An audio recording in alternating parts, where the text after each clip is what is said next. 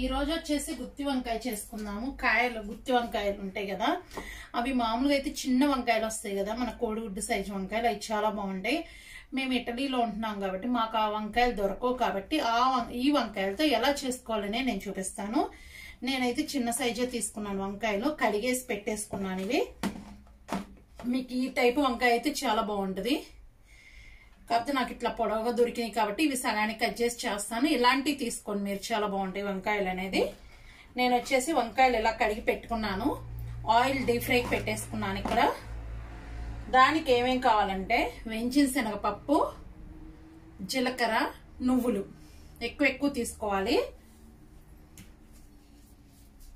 చిన్నుల్లిపాయలు, ఉల్లిపాయ, పచ్చిమిరకాయ ఇట్లా సన్నగా కట్ చేసుకోండి. ఉల్లిపాయ, పచ్చిమిరకాయ. ఇప్పుడు ఇక్కడ డీప్ ఫ్రైకి ఆయిల్ పెట్టాను కదా, డీప్ ఫ్రై ఆయిల్ అయ్యేటప్పటికి, వేడయ్యేటప్పటికి మనం ఏం చేద్దామంటే ఇక్కడ గిన్నె పెట్టేసుకుందాము. చిన్నది పెట్టుకుంటాను నేను.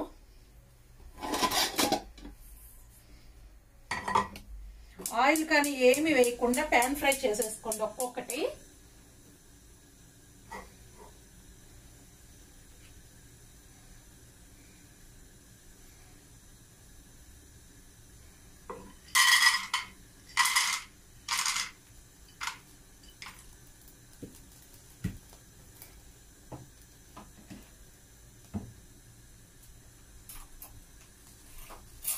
ఇవి ప్యాన్ ఫ్రై చేసేసుకోవాలి. నేనైతే పొట్టు తీయను శనగగుండుకి. పొట్టు తీసేవాళ్ళు ఉంటే తీసుకోండి, ఎందుకంటే పొట్టు తీయకుండా ఉంటే నా పొట్టులో కూడా బలం ఉంటుంది అంటారు, ఐరన్ ఉంటుంది అంటారు. కాబట్టి నేనైతే పొట్టు తీయను కాబట్టి ఇలాగే వేసేస్తున్నాను నేను. ఇవన్నీ కొంచెం ఫ్రై చేసేసుకుంటాను. ముందు ఇది చేసుకున్న తర్వాత ఇవి వేసుకుంటాను. దాంట్లోనే జీలకర్ర వేసుకుంటాను. జీలకర్ర ఫ్రై అయినాక నేను చూపిస్తాను మిక్సీ వేసేటప్పుడు ఏమేమి వేస్తాను అనేది. ఇప్పుడు ఇంతవరకు వేగినాయి కదా ఇవి, శనగుళ్ళు వేయించుకున్నాము.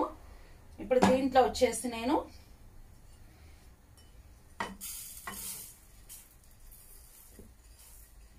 తెల్ల నువ్వులు ఉంటే తెల్ల నువ్వులు తీసుకోండి, లేదంటే నల్లయ్య ఉంటాయి కదా, ఏ అయినా తీసుకోవచ్చు. నేనైతే తెల్లయ్యే తీసుకుంటున్నాను. జీలకర్ర ఇవి కూడా కొంచెం వేయించుకోవాలి, ఎక్కువ అవసరం లేదు, ఎందుకంటే బాండి ఆల్రెడీ వేడిగానే ఉంటుంది కదా, కొంచెం వేయించుకుంటే సరిపోతుందండి.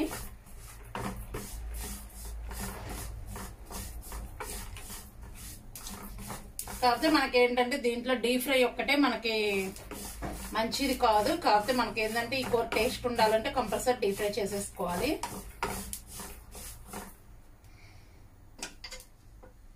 నేను వచ్చేసి పొయ్యి కట్టేసుకుంటాను. పొయ్యి కట్టేసుకొని దీంట్లో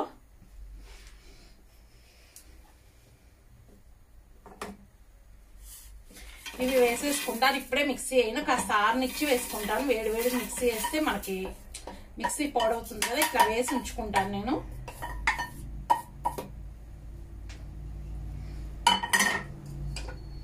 ఇప్పుడు ఈ మిక్సీ జార్లో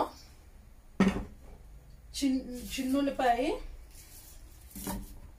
నేను పొట్టుతోనే వేస్తున్నాను. ఇవి కూడా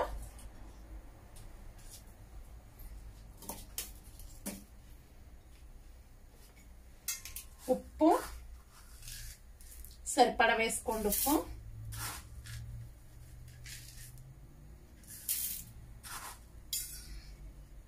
ఉప్పు దీంట్లోనే కొంచెం పసుపు,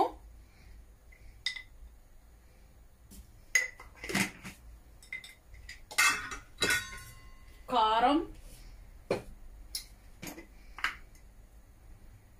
ఇంకా కూరకు సరిపడా వేసేసుకోవాలి. ఇక్కడే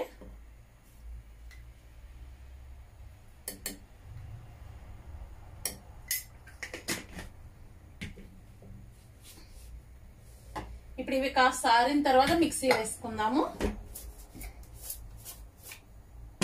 ఇప్పుడు దీంట్లో ఒక స్పూను వేయించిన శనగపప్పు,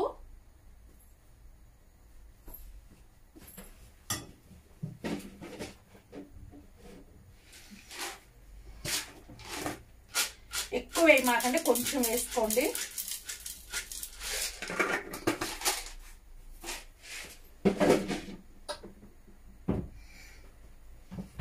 ఇప్పుడు ఈ పొడి మెయిన్ కావాలి. దీంట్లో ఏమేమి వేసాను అనేది ఒకసారి చెప్తాను. వేయించిన శనగగుండ్లు వేయించాను, అవి వేసుకున్నాను. జీలకర్ర, తెల్ల నువ్వులు, చిన్నులపాయలు, ఉప్పు, కారము, పసుపు, వేయించిన శనగపప్పు వేసాను. వేసేసి జీలకర్ర ఇంతవరకు వేసి కొంచెం ఆరనిచ్చేసి మిక్సీ వేసుకుందాం. ఇది పక్కన పెట్టేసుకుందాం.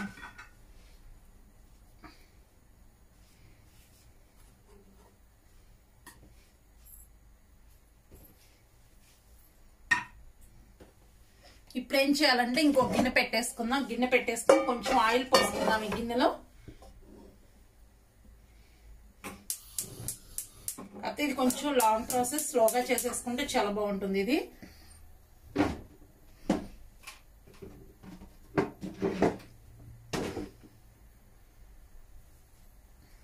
ఇక్కడ నేను ఆయిల్ పెట్టేసుకున్నాను. ఇక్కడ వచ్చేసి నేను గిన్నె రెడీ చేసుకున్నాను. ఇట్లా పెట్టుకుంటాను, ఎందుకంటే ఆయిల్ కారిపోతే దీంట్లోకే కారింది కాబట్టి ఇలా పెట్టేసుకుంటే సరిపోయింది గిన్నెలో. ఇప్పుడు మనకి ఇక్కడ ఆయిల్ కూడా వేడైంది కాబట్టి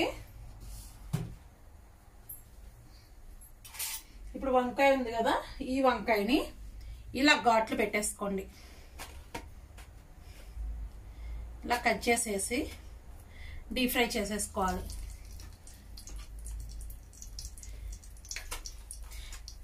ఒకవేళ పొడవయ్యి అయితే కనుక సగానికి కట్ చేసేసుకుంటే సరిపోతుంది. ఇలా చూసుకోండి, ఇక్కడ పురుగు ఉందేమోనని.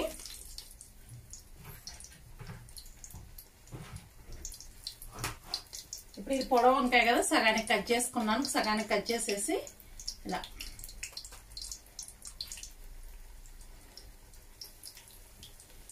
ఇది కూడా ఇట్లాగే ఇలా అన్ని వేయించేసుకున్న తర్వాత నేను చూపిస్తాను. ఇవి వేగుతూ ఉంటాయి. ఇప్పుడు ఆయిల్ వేడైంది కదా, వేడైన దాంట్లో మనం ఉల్లిపాయ సన్నగా కట్ చేసుకుని పచ్చిమిరకాయలు వేసేసుకున్నాము. నేను ఉల్లిపాయలు పెద్దవి 2 తీసుకున్నాను. దీనికి ఉల్లిపాయ ఎక్కువే ఉంటుంది, ఎక్కువ పట్టింది, అందుకే మనం ఆయిల్ కూడా ఎక్కువ తీసుకున్నాము.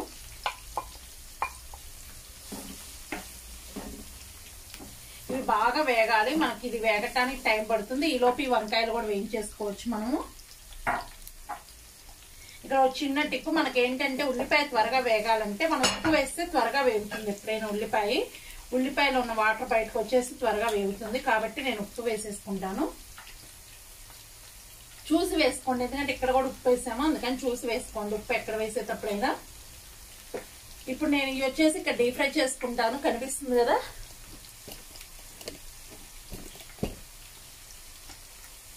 ఇవి వచ్చేసి డీప్ ఫ్రై చేసుకుంటున్నాను. ఈలోపు ఈ ఉల్లిపాయలు కూడా వేగుతాయి. మనకి ఇలా వేగితే సరిపోతుంది. ఎట్లా అంటే మనకి ఏంటంటే లోపలికి బాగా దిగిపోతుంది, అప్పుడు వేగినట్టే. మనకి ఇది కూడా వేగిపోయింది. బాగా స్లోగా పెట్టి వేయించుకోండి, హైలో పెట్టద్దు. ఇవి తీసేసి ఈ గిన్నెలో వేసేసుకొని నేను మిగిలిన కూడా అలాగే వేయించుకుంటాను. ఈలోపు ఉల్లిపాయలు కూడా వేగిపోతాయి. నేను మొత్తం ఇలా వేయించేసుకుంటాను, ఎందుకంటే అలా వేయించుకోవాలి కాబట్టి. అవి లోపల ఉడికేటట్టు చూసుకోండి, సిమ్లో పెట్టేసి. ఎట్లా అంటే చూసారు కదా, ఎట్లా అయిపోతున్నాయి, అప్పుడు వేగినట్టు. మిగిలినవి కూడా నేను వేయించుకుంటాను. ఈ లోపు ఉల్లిపాయలు వేగుతాయి, వేగిన తర్వాత నేను చూపిస్తాను. ఈ లోపు నేను వచ్చేసి కారం కూడా ఇట్లా వేసేసుకున్నాను మిక్సీ. ఇట్లా వేసుకుంటే సరిపోతుంది, బాగా మెత్తగా అయితే వేసే పని లేదు. ఇప్పుడు ఇక్కడ వేగినాయి కదా ఉల్లిపాయ బాగా. ఇప్పుడు దీంట్లో వచ్చేసి మనం వేసుకున్న మిక్సీ వేసుకున్నాం కదా పప్పుల పొడి, అదంతా వేసేసుకోండి దీంట్లో.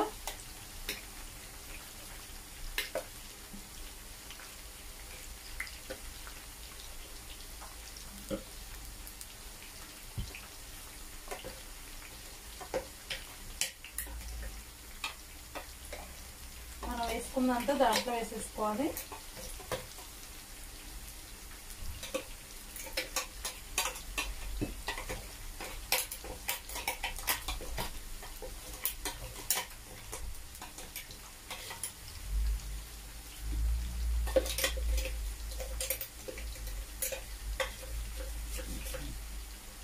ఇది ఐరన్ బాగుంటుంది ఈ కూరలో, ఎందుకంటే మనము నువ్వులా వేసుకున్నాం కదా.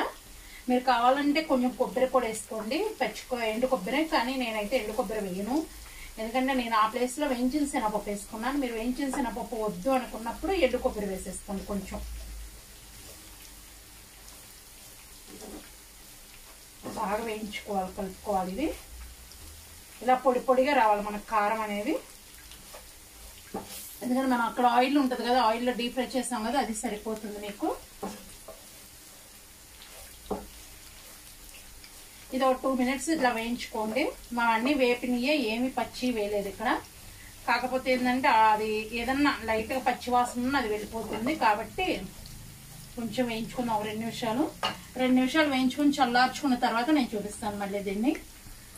ఇప్పుడు నాకు ఇక్కడ ఆరిపోయింది ఇది, ఎందుకంటే ఎక్కువ ఆరలేదు, కొంచెం ఆరింది. నేను ఏంటంటే చూపించడానికి అని చెప్పి నేను ఇట్లా పెట్టేస్తున్నాను. ఇంకా ఆరబెట్టుకున్నా మనకేంటంటే చెయ్యి కాలకుండా ఉంటుంది అంతే. ఇంక మనకు ఆరాలి ఆరకూడదు అనేది లేదు, చెయ్యి కాలకుండా చూసుకుంటే సరిపోతుంది. ఇప్పుడు వచ్చేసి మనకి వంకాయ తీసుకుందాం ఒకటి. నేను పక్కన ఆరబెట్టుకున్నాను వంకాయలు, బాగా ఏగిపోయినాయి చూసారు కదా, మెత్తగా అయిపోయింది వంకాయ. ఇప్పుడు దీన్ని ఫిల్ చేసేసుకుందాం. ఇట్లా మనకి ఎంతైతే కారం కావాలో అంత కారం పెట్టేసుకోవడమే. ఇట్లా మనకి ఇట్లా ఫ్లవర్ టైప్లో చేసేసుకొని వాటి మధ్యలో కారం పెట్టేసుకుందాం. ఇట్లా కనిపిస్తుంది కదా, మనకి ఎంత కారం కావాలంటే అంత పెట్టేసుకోవటం. ఇట్లా పెట్టేసుకుంటే అన్నిటికీ సరిపోతుంది మనకి. ఇంకా తర్వాత మనం సర్వింగ్ చేసేసుకోవడం. మనం ఇంకా తాలింపుగా వేసే పని లేదు, ఎందుకంటే మనకు అన్ని వేగినయే, ఇంకా తాలింపు వేసుకునే పని లేదు. ఇది వచ్చేసి పప్పుకి కానీ రసానికి అట్లాంటి దానికి సైడ్ డిష్గా చాలా బాగుంటుంది. రసం చేసుకున్నప్పుడు ఇది సైడ్ డిష్గా పెట్టేసుకొని తినచ్చు. లేదంటే ఏదైనా చట్నీ చేసుకున్నా సైడ్ డిష్గా ఇది బాగుంటుంది. ఇది ఆంధ్ర స్టైల్లో నేను చేసి చూపిస్తున్నాను. నేను ఎలా అయితే చేశానో అలా చేయండి, మీకు చాలా నచ్చుతుంది. మీరు ఎప్పుడు ఇలా చేయకపోతే చేసి చూడండి ఒకసారి.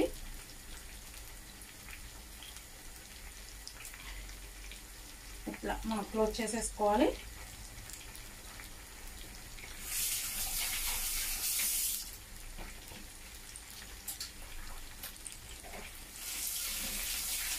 నేను సర్వ్ చేసుకున్నాక నేను చూపిస్తాను మళ్ళీ మీకు. ఇది వచ్చేసి గుత్తి వంకాయ ఫ్రై. ఇది వచ్చేసి ఆంధ్ర స్టైల్ గుత్తి వంకాయ. ఇది మీకు ఎవరికైనా నచ్చినట్టయితే మీరు లైక్ చేయండి, షేర్ చేయండి, కామెంట్ చేయండి. అదే మీరు ఫస్ట్ టైం నా వీడియో చూస్తున్నట్టయితే వీడియో కింద సబ్స్క్రైబ్ అని ఉంటుంది, దాన్ని టచ్ చేస్తే ఏమంటే బెల్ ఐకాన్ వస్తుంది, దాన్ని కూడా టచ్ చేయండి. నేను ఏ వీడియో చేసినా మీకు వస్తుంది. అదే కనుక మీరు నాది ఏదన్నా నేను ఏదన్నా మీకు ఏమైనా డౌట్స్ ఉంటే కనుక నా రెసిపీలో నా వీడియో కింద ఇన్స్టా ఐడి ఇస్తాను. దానికి మీరు మెసేజ్ పెడితే, రిక్వెస్ట్ మెసేజ్ పెడితే నేను ఓకే చేస్తాను. మీకు ఏ డౌట్ వచ్చినా అక్కడ క్లియర్ చేసుకోవచ్చు. ఇది మీకు నచ్చితే కంపల్సరీ లైక్ చేయండి, షేర్ చేయండి, కామెంట్ చేయండి. ఇది వచ్చేసి పప్పుకి రసానికి వాటికి సైడ్ డిష్గా చాలా బాగుంటుంది.